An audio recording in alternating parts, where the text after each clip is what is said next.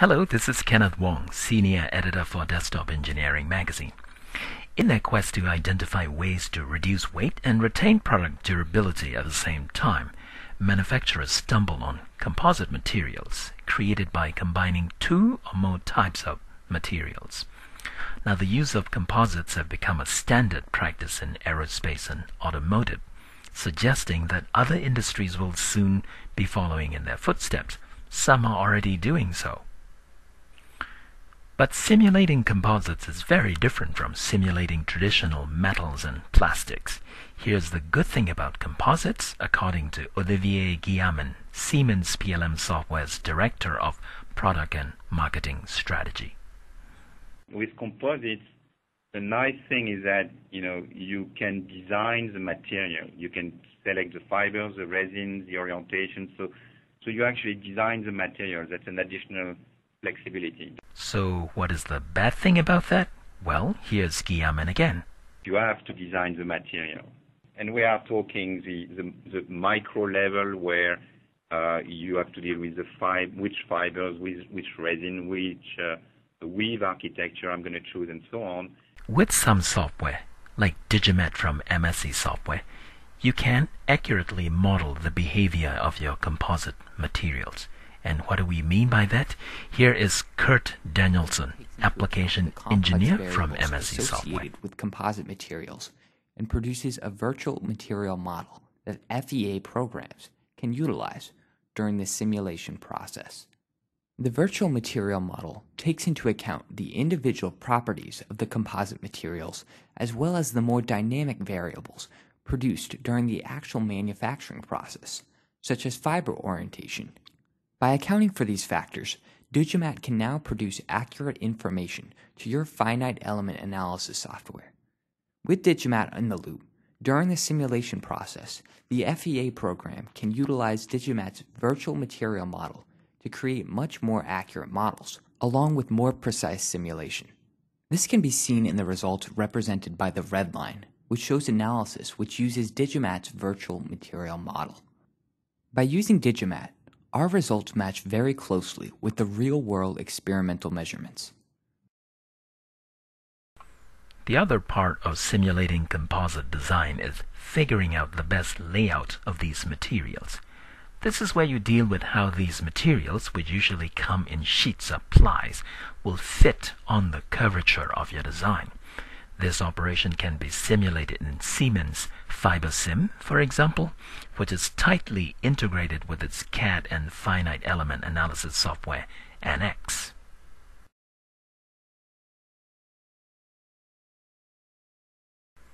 The layered approach used with composites, as seen in the simulation in ANSYS software, adds complexity to the simulation job. More from ANSYS Software's Structural Mechanics Product Line Manager, Pierre Thieffry. If you look at a regular material part like steel, the only thing you will look for is a maximum stress or a deformation.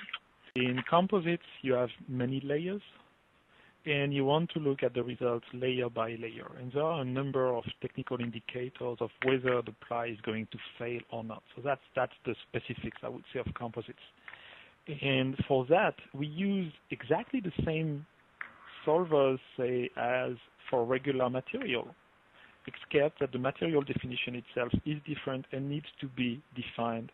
We have an additional solution, which we call the ANSYS Composite Pre-Post, which is dedicated to the setup of the composites model itself, so really of the materials and so on, and to the analysis of the specific failure of a composite.